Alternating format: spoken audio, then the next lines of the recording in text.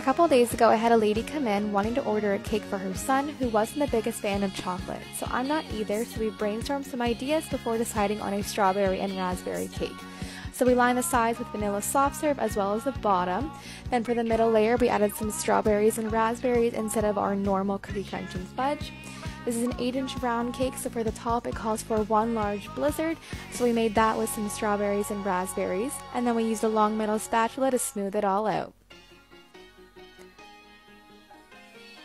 After being in the blast for a little bit, we could use our hair dryer to release the sides and then comb the edges with our metal scraper.